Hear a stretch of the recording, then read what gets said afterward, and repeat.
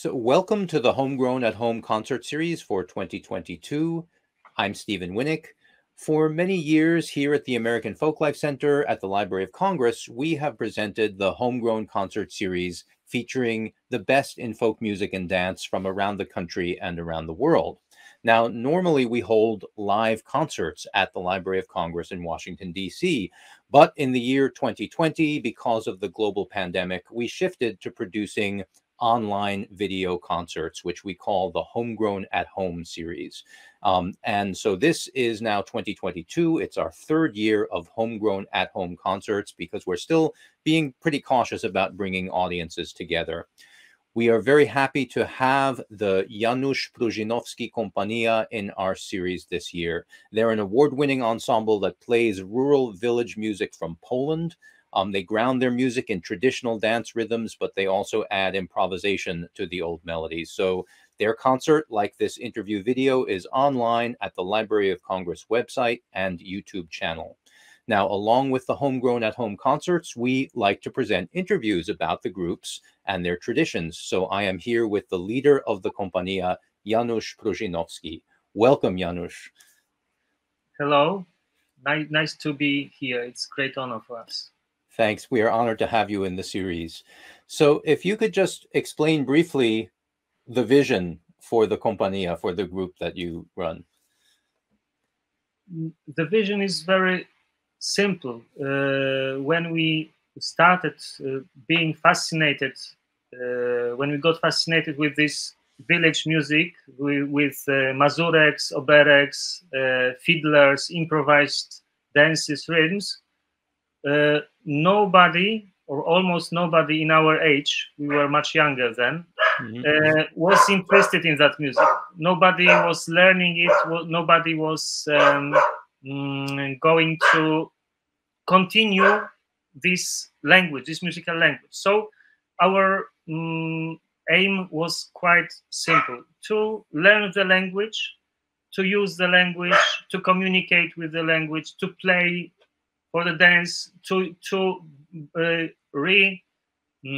bring through the music, to bring this word which this music evokes around, to be accepted by the masters, to be their friends, to help them, to support them in finding their own esteem, their own place in the culture. So it was beginning of the story, and the music that we played with village masters, learned from them, continued, improvised around, is sort of language that we wanted to use for ourselves and for everybody else. So if you were young and you were among the only people in your age group who were interested in this music, there was a small number. Does that suggest that it wasn't strongly surviving at that time? That it was a tradition that was dying out or dwindling to some extent? Poland is quite a diverse country, and in different parts of Poland, different regions, the situation with traditional music is quite different. Because 100 years ago, Poland was rebuilt from 3 parts belonging for a century or longer to different countries. Yeah. Russian, Prussia, that means German, and Austria, which was Hungarian-Austrian mixture. And even till now, these differences in attitude to own tradition, to own quality, to own proud, is different. In the south, in the mountains, in the southern Poland, people used to be part of their cultures, used to accept, used to like to continue. It is beginning of this Carpathian chain, which is full of diverse, fantastic music. In the West, which was used to be German or used to belong to Germany, it is also kept somehow. And in the center, in the East, which was part of Russia. It's quite hot topic. Yeah. Which was part of Russia. People from the village were ashamed of their culture. There were unique places, or there are unique places where people just were proud. Oh, I'm from here. My father was from here. We play, we sing what it was sung before because we love it. We want to belong to it. In quite many examples, young people emigrated to cities, bigger or smaller, and used to say, "Oh, I'm from the city. I don't have nothing common with the village." Village was for them not attractive. They wanted to break the connection. Don't want to continue it. But perhaps there are processes that happened everywhere in the world, but here in Poland that was very visible. So we fascinated, and we wanted to learn and continue the music that was not accepted anymore by village and city societies. They wanted to dance, to listen, to have the music imported from America, imported from media, popular music. They were even. I can tell the story about one of the greatest fiddlers, Jan Gaca. At the beginning, when we started to come to his house and to learn from him and play together, he used to put on stories on the windows. Let the people in the village don't see that we play this music. Interesting. In some years, it changed. People from the village started to enter, to come, started to open. They manifested, "Oh, we love this music. We wanted to hear it, but we were ashamed somehow." And that they thought, okay, people from the city come and are interested. This was sort of certificate. Oh, this music is attractive, is beautiful. We are also fantastic. Yeah, that were the differences, and these are also the processes that we consciously wanted to move, wanted to start. Sometime young people, which did not know how to find themselves, they asked us somewhere, "Why are you coming to us? There's nothing interesting." And we say, "Oh, we are coming to Jan Gaca, to Piotr Gaca, to Jan Czarkowski, because they are fantastic fiddlers. They are fantastic." And in some time it occurred on their phones, their rings were recorded from the fiddlers. That was fantastic social change. This music is part of that. That's wonderful. So how did you personally become interested in this music? If it was if people were ashamed of it and it was rare to listen to it? I'm very thankful to Professor Andrzej Bieńkowski, and 1993 there was somewhere in Poland at some theater festival. He was invited with his film Last Village Musicians, and me and my friends from the group were part of the public, and we were just shocked with the quality of that music, with the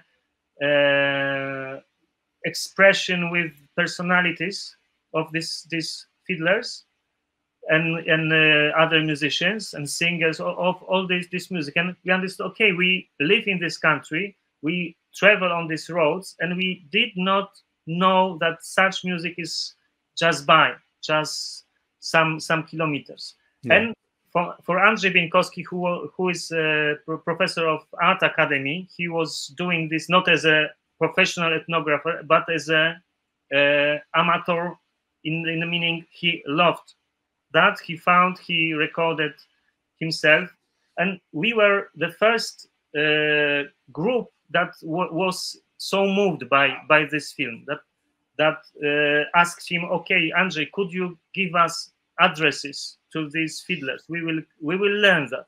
We will go to them. And that was the beginning. First address, second address, then it was moving itself. So you became immediately amateur ethnographers and ethnologists yourselves, going around and learning this music. Was that how you saw it? On one hand, yes. On second hand, we became steadily part of this world. Yeah. Because it could be different.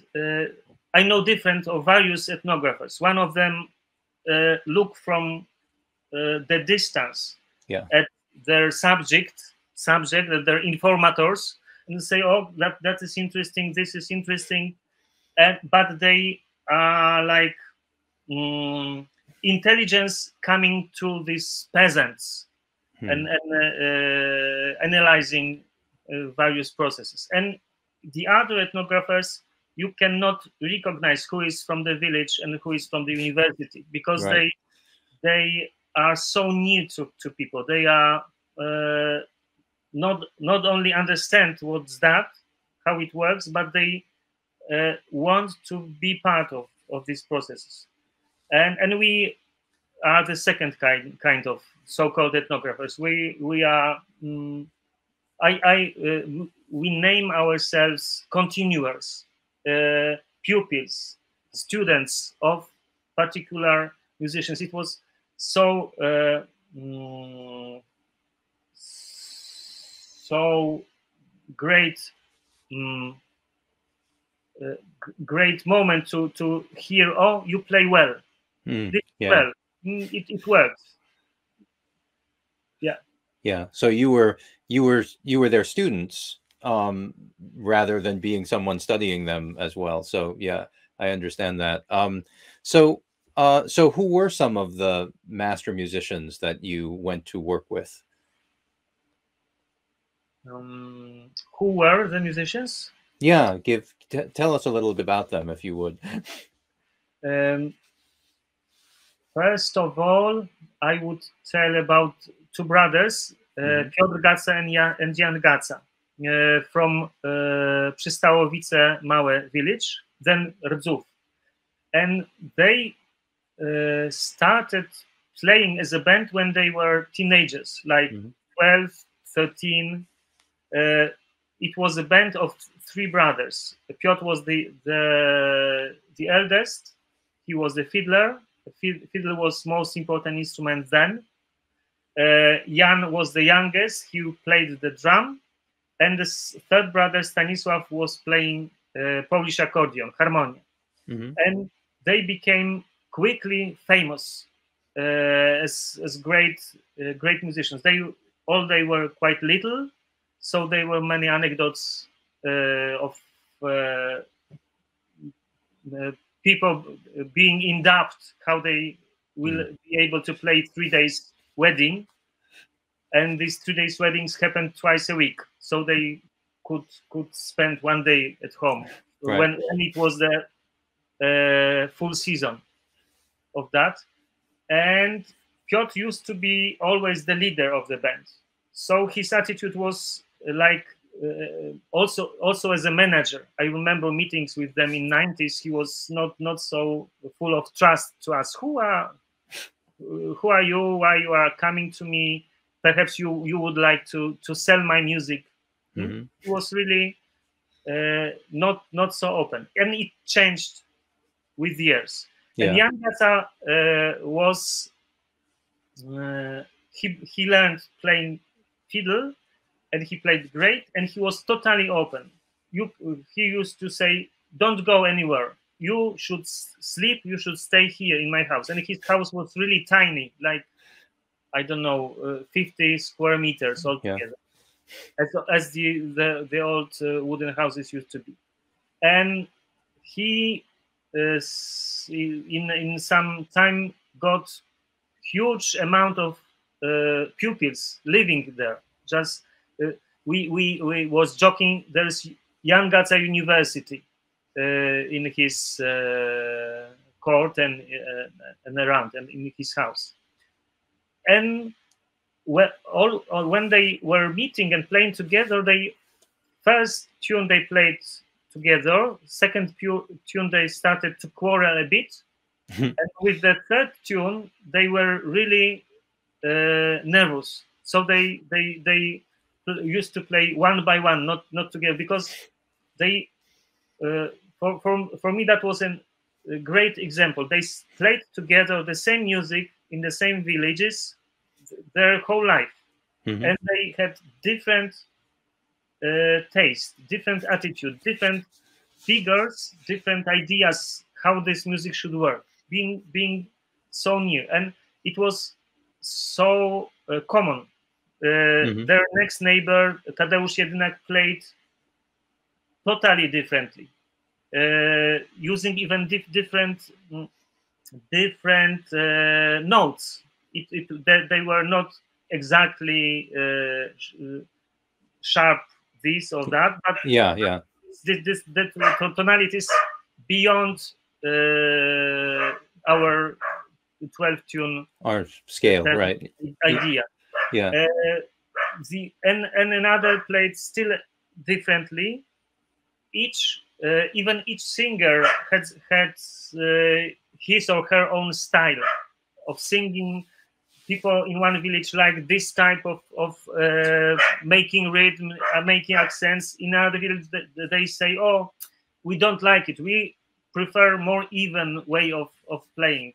That cuts our feet when they play like that." And so this idea that this sort of folk music or traditional music occurred to be not precise, because there was very individual styles based on common improvised melodies, melodies that everybody had in mind, and even they should be different. And Piotr Gaca, at the end of his life, he lived longer than Jan, being older, and last meetings I was coming to him, he was sort of examining me. How many Jewish polkas you know? He asked, and I said, "Oh, I know this and this and this." And he used to say, "Oh, there are 4 polkas.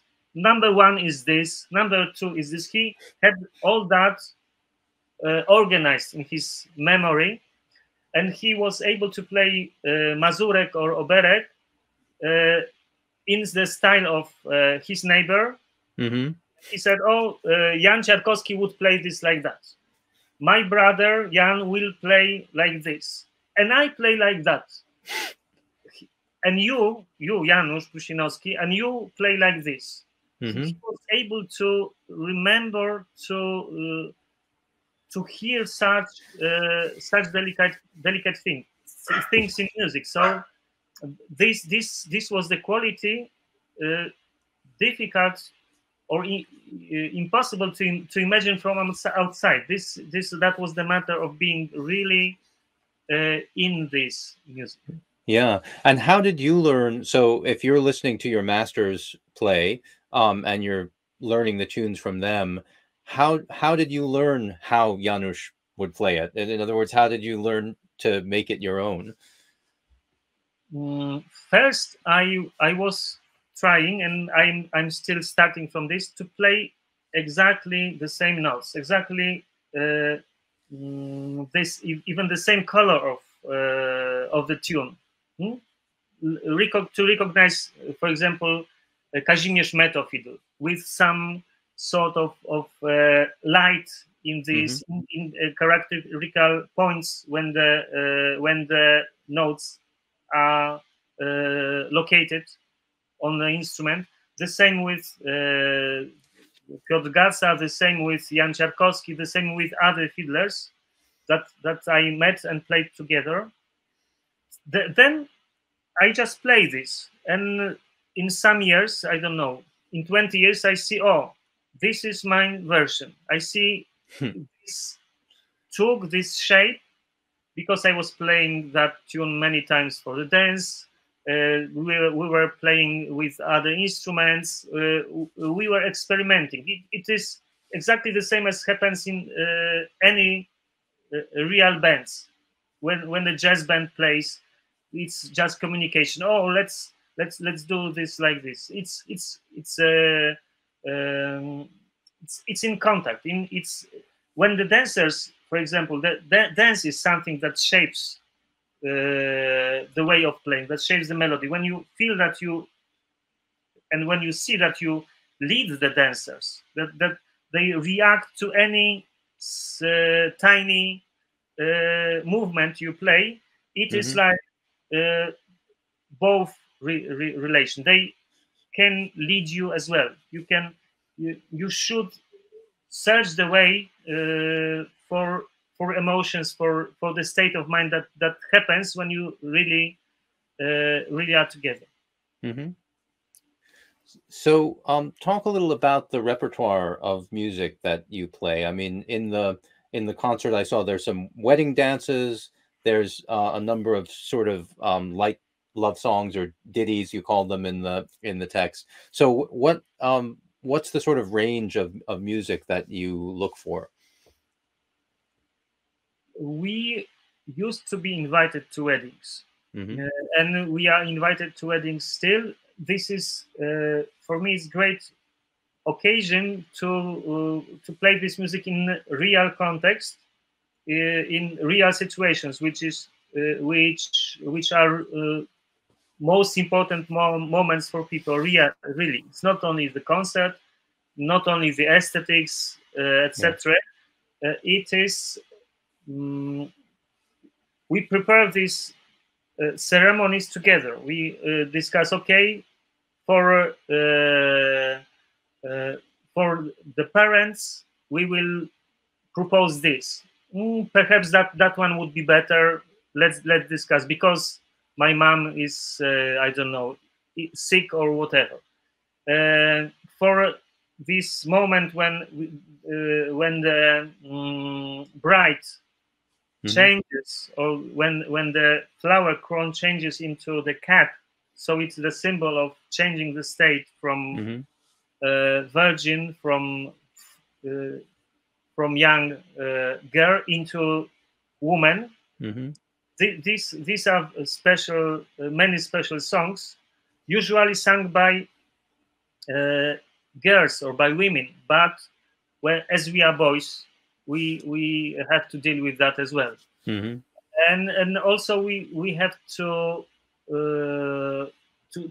search for contemporary senses of these words, of these songs, for contemporary power, contemporary meaning of these communicates, which and these words of those songs are really strong, really working, like where the sun is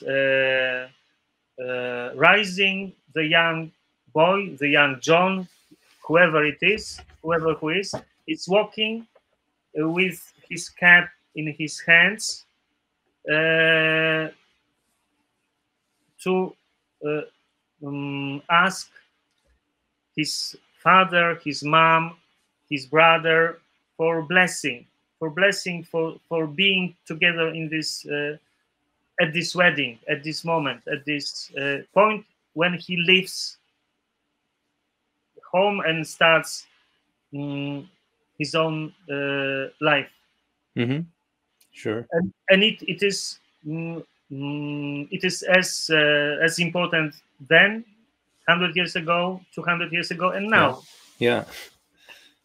So we have wedding songs, wedding blessings in our repertoire, which are usually with archaic melodies, with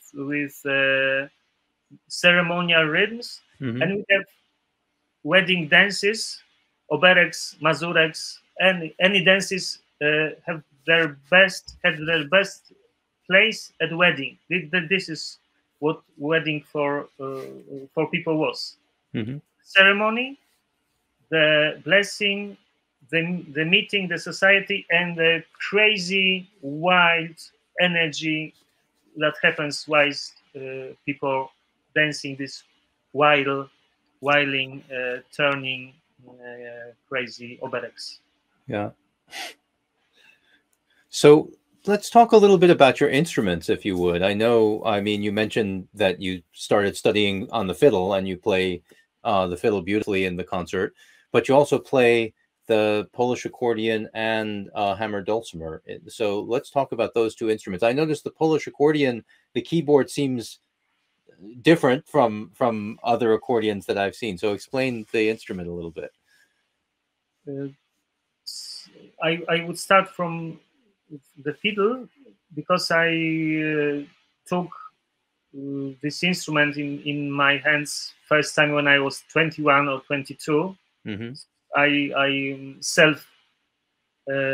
self-learning person, and that was exactly the moment that I started learning from village musicians. So I have this classical background, which helps me sometimes, because I just nothing to change, nothing to break.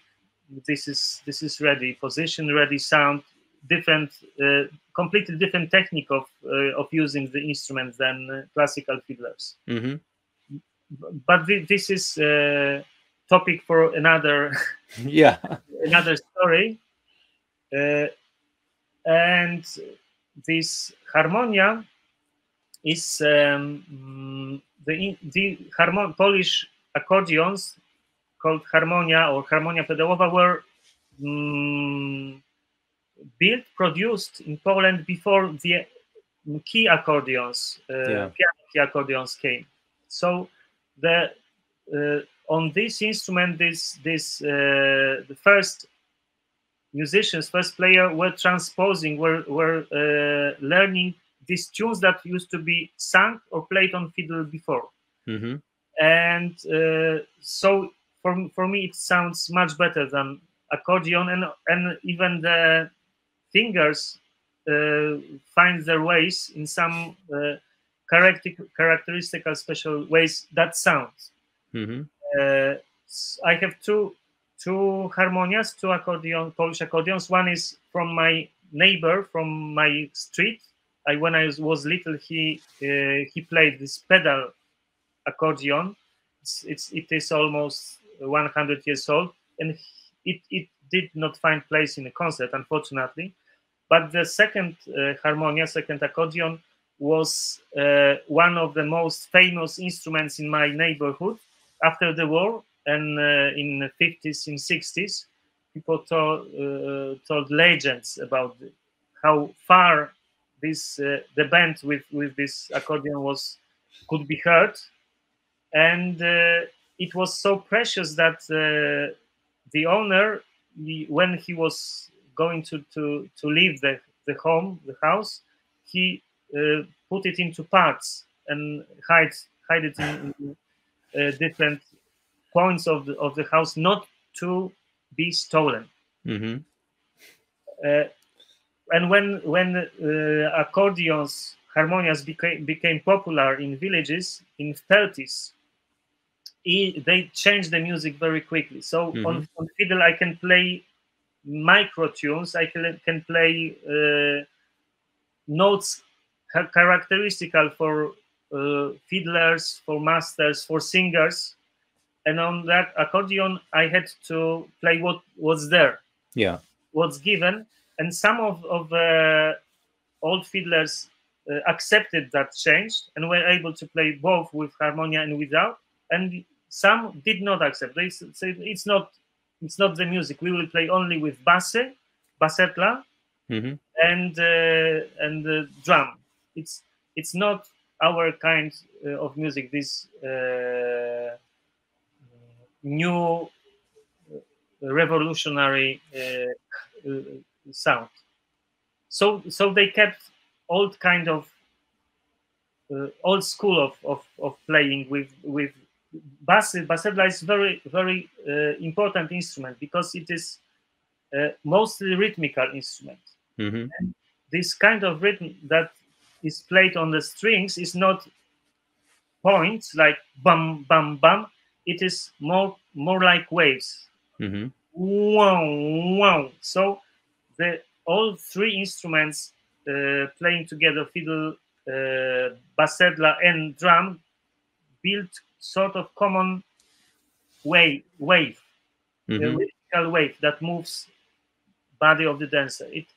It's very special. It's to do this on accordion is not so simple, but Mm-hmm. it's possible. This music was transposed and became extremely popular very quickly. Mm-hmm. And dulcimer, cymbały, Mm-hmm.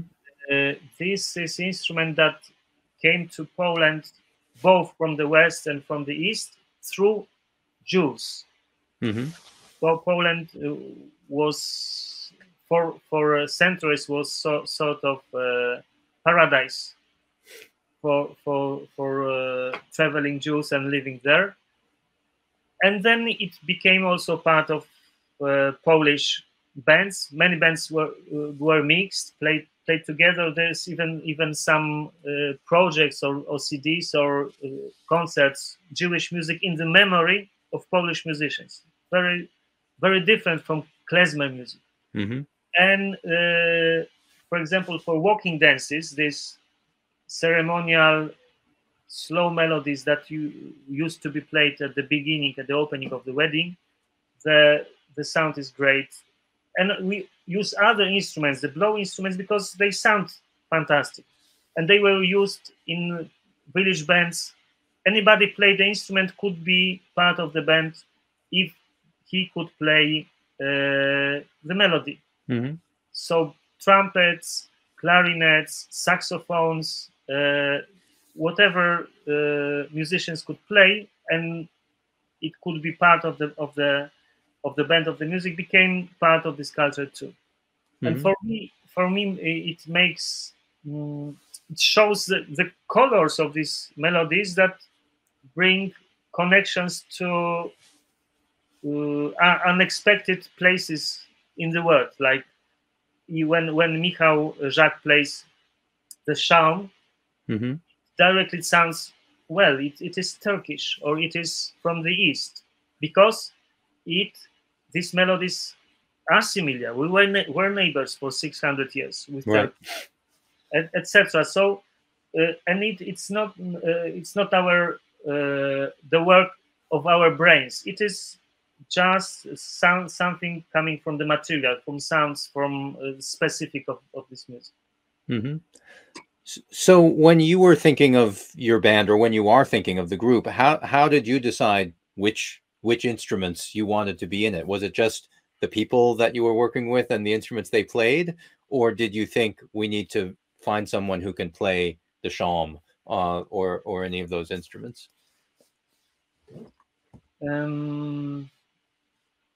When we were starting Prusinowski first trio, mm-hmm. then Kompania, we just met with Michał Żak and Piotr Piszczatowski and used the instruments we played. And but in our heads there was also a question how to play this beautiful, fantastic Polish music in a way that we could be not qualified as part of Skansen, part of museum, part of let's say culture which was not accepted by the city, by young generation. And these experiments with Shaum, with flute, opened our minds. Let's play the same melody with the same ornaments, but on the flute. Wow, what's that? And nobody this negative, because at the beginning I was talking about these differences in regions. So when we started dealing with Polish traditional music from the lowlands, from central Poland, it was not the 0 in society. It was -10. Yeah. Music? No. Anything else but not Polish music. Do you know it? No, we don't know it, but we are not interested in. And it was years and years of events, meetings to open people's minds, to stop also this communistic connection, because in 70s, 60s, 50s, so-called peasant and workers' culture was part of propaganda, and the intelligence just did not accept it. They thought nothing worse.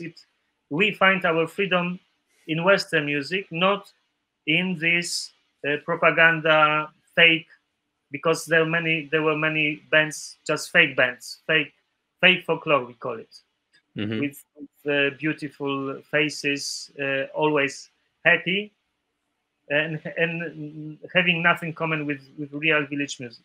And these real village musicians were stopped to be accepted anywhere, though the same time. So it was part of this Soviet way of dealing with culture. Let's break the reality and build our own, which will be fake, but we will make it. So yeah. Now the situation is different. We have full halls. We have hundreds of young people playing this music from not after us, after Prusinowski, but after real masters, real village masters. They managed to meet, to learn, to travel, to get own story, own music, own sources, own relations. This is fantastic. This is one of our greatest successes, I think, that we somehow managed to be part of this process of change. And how did it happen? I mean, what do you think was the most important thing that brought young people to this music? In 90s, in the beginning of 90s, we organized the House of Dance, a bit the idea of Hungarian dance houses, a bit on the idea of Irish or any other places where village music is played not as a concert or for jury, 15 minutes, but for the dance, and for people to have joy, to dance for their own joy, not for show or for anything else. So we organize the House of Dance. We started inviting village groups. There were many in 90s. It was 25 or more years ago. We started building relations with them, traveling, and we anybody who was able started learning both dancing and playing. We were the first band. My first band was named the House of Dance Band, to promote also the House of Dance. Yeah, and this process was slow, lasting. We my friends organized summer camps. They also worked great. And 2010, that was the year of that was Frédéric Chopin's anniversary. So very important year for Polish culture, the greatest composer. There were, and I thought, if we did not organize some tool to get into this story, to tell that Chopin, for example, did not land on the moon and all the music he created from nothing, but that his music is rooted in the real and still living tradition, which works, which could be used as working tool for meeting, for finding love, for living. And that was the first year of Mazurkas of the World Festival, and the festival is still now it is constructed of workshops. The whole days are workshops of playing instruments, singing, dancing. At first editions, I used to stop, for example, at some point of the dance night, which is the final moment of the festival, and ask people, okay, who cannot dance mazurek? And half of the public used to put their hands up. So we organized quick workshop, and they could enter, could feel invited. But last years I even don't ask, because nobody is sitting. The people are dancing, and I know their faces, because I know he plays. He learns to play this. He makes the drums. He travels there. This is sort of word that was built from, and also the generations change, and the next generation was not ashamed of the village. They were curious. Where are you from? What was the life of my grandma, grandpa? What did they sing? What did they believe in? How was it? So that opened the need for reality. So are there more young people now going to the villages and learning music there from older players? I know hundreds of them. Oh wow. hundreds of them, and I don't think there is any village master, who did not have pupils, did not have students. People understood that, as we did in 90s, that the first need is to learn, to meet, to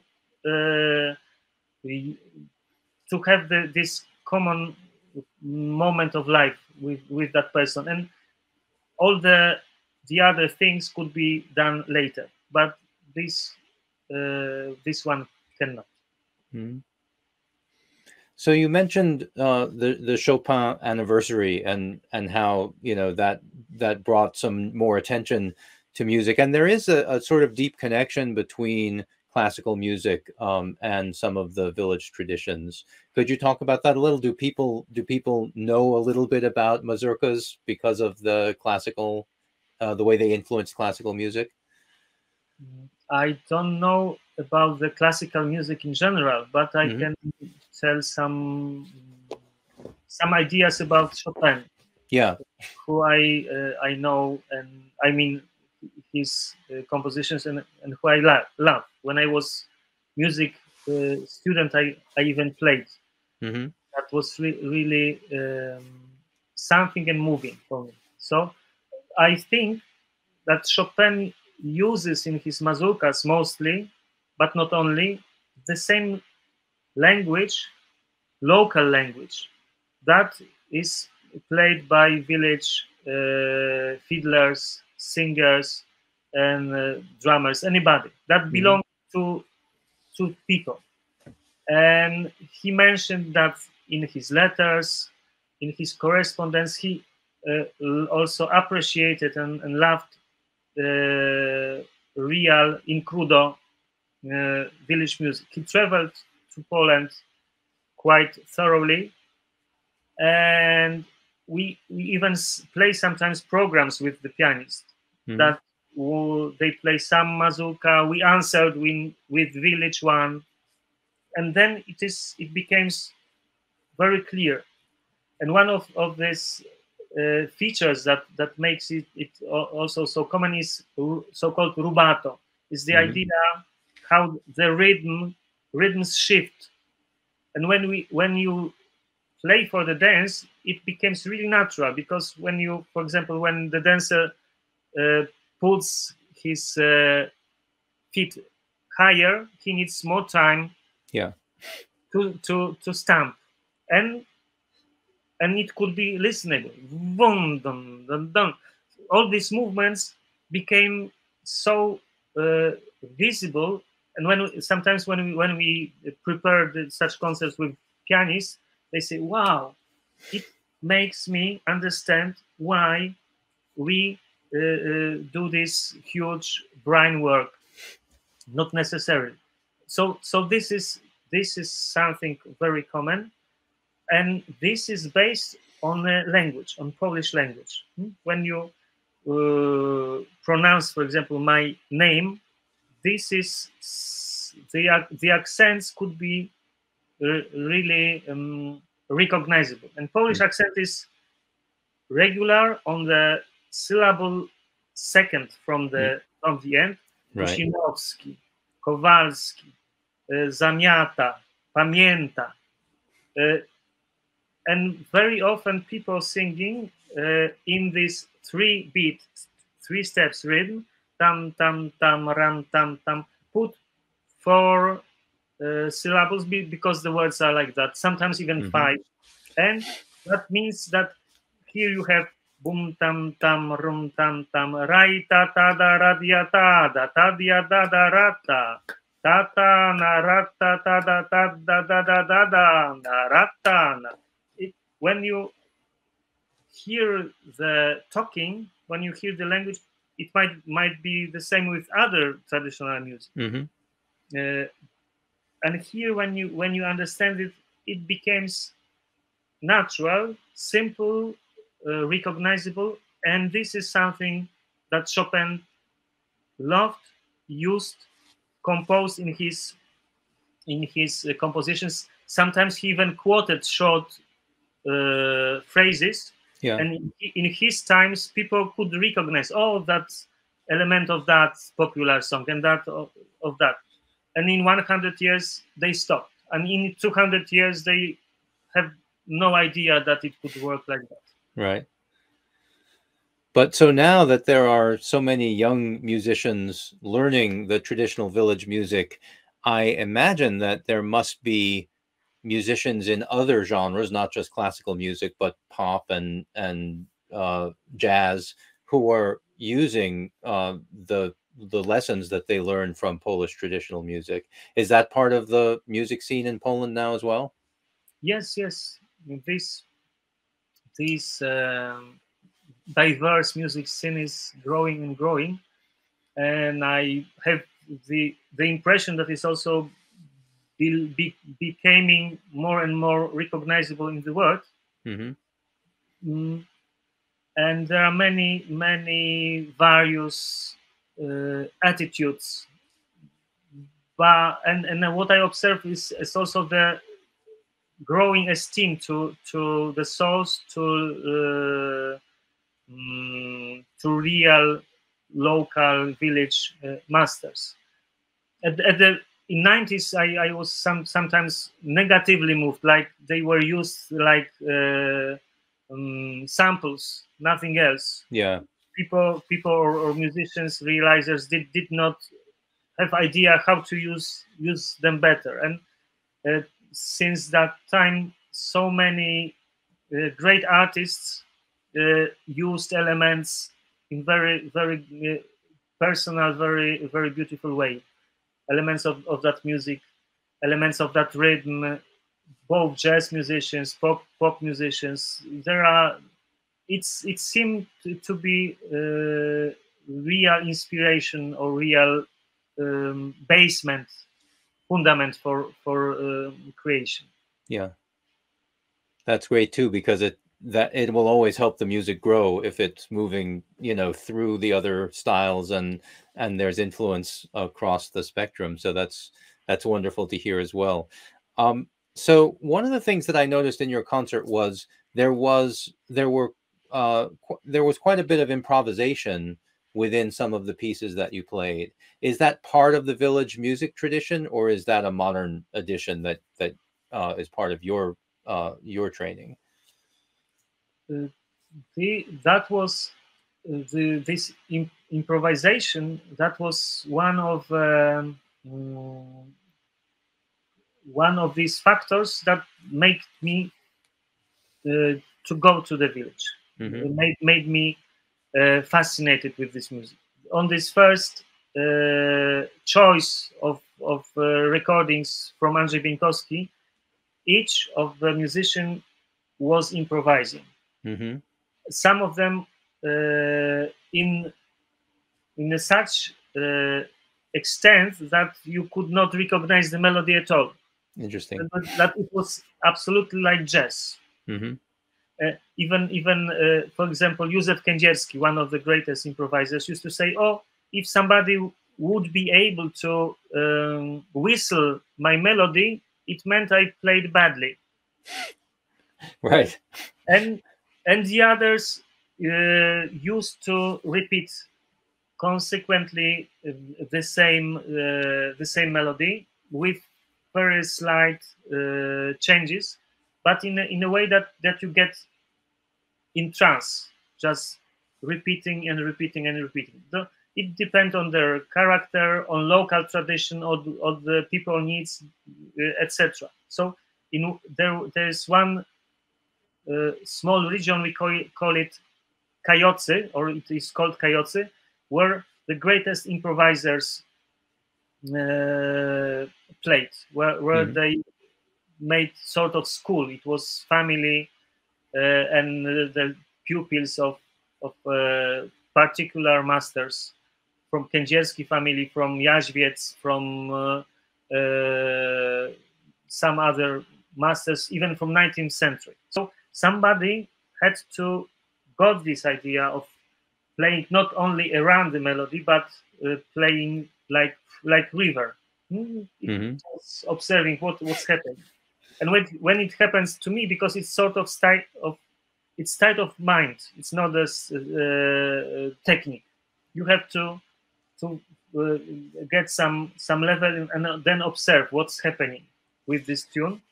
So this is the greatest happiness for the musician to experience such state from time to time.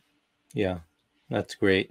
So I guess there's one question that I think everyone is concerned with and thinking about now when they think of Poland, is that there are so many people from the Ukrainian border coming into Poland, and Polish people are just being so kind and helpful to their Ukrainian neighbors. Is this affecting the music tradition and the music scene? That is what people are doing as musicians, as well as in their daily lives? The story is luckily much longer, because for me, for example, one of the inspirations to focus on Polish music, to ask or to search for Polish fantastic traditional music, was meeting with Ukrainian singers. That was Drevo ensemble from Kiev. I was organizer of some festival, so-called, and it was total shock what they bring as singers. The quality of singing, the quality of not only coping but developing the original singing and recording, and they were musicologists. That was also amazing. Polish musicologists were like people in white shirts,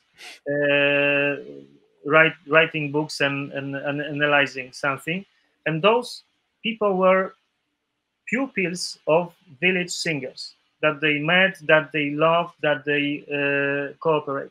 So that was inspiration. And since that time, we were in continued relationship. So that was one of the bridges that has been built for these 30 years and made this situation as it is, that we opened, or that we feel like brothers, not only because this war started, but we felt that before. Right. We supported each other. They were part of our scene. They were parts of Mazurkas of the World Festival, because 2 centuries ago, we used to be one political space. Also, this Rzeczpospolita, this country was unity. That was space for many cultures, multicultural state. Yeah. And Ukrainian language was one of very important. And we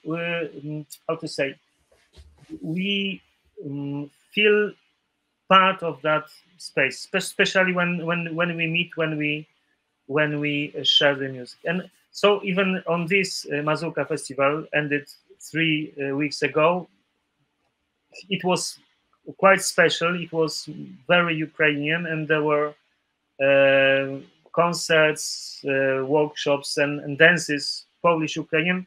There's huge space of both nations living together for centuries, and the same melodies could be played and sung in Polish, in Ukrainian, Lemko language, Boyko language, by gypsies, etc. So this relationship now is based on the long process of building bridges. I personally, with my family, we hosted Ukrainian family for 3.5 months, and it was great time to also to share these stories, sources.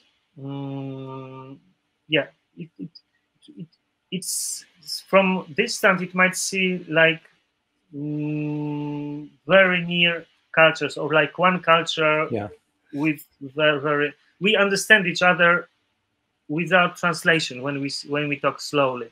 This is also important. It is, yeah. So we support them as much as we can. We organize events especially for them. We try to let them sing, play, have workshops as much as possible, to feel here as at home, and to feel safe, to feel needed, to feel welcome, which is just true. That's it. Yeah, the world is grateful to Polish people and people in the other countries around Ukraine for helping in this situation. So we thank you for that as well. So I'd like to ask at the end of an interview if there's anything that I didn't ask about that you would want to tell our audiences. So is there anything more about the music that you want to tell us? Perhaps I repeat myself, but this music and any traditional music is not just notes. It's not just melodies, not just rhythms. It's the complete word of personalities, of masters, of students, of relationships, of emotions that created that music. It is language which used to be language of communication, language of that helped in life, that express life, that express personalities. And my idea is to continue that in this scale, not as a inspiration, musical inspiration, but as a world in which we could be surrounded by music, surrounded by dance, could be part of that, and could pass it, could use it to for needs of our people, our everybody, public. It is. I'm really curious when we play concerts. I'm really curious how and in which points this music moved people, what connections, what ideas opened, and what emotions opened in minds and in bodies. When the body starts moving, it's a sign, okay, perhaps we can be complete person, not only with our minds, but with the whole man, whole person, and whole society, because this whole means not alone. It also means together. That as we need each other in the band, as we need dancers, as we need singers. That makes sense. That makes the temperature. Thank you so much. So my friend Thea has asked me if I would ask you about the paper cut as well that's on the wall behind you, the cutting, if you could tell us a little bit about it. Yes. The paper cut is made by village artists from Kurpia region. This is northeast from Warsaw. And sheep scissors worked great for that.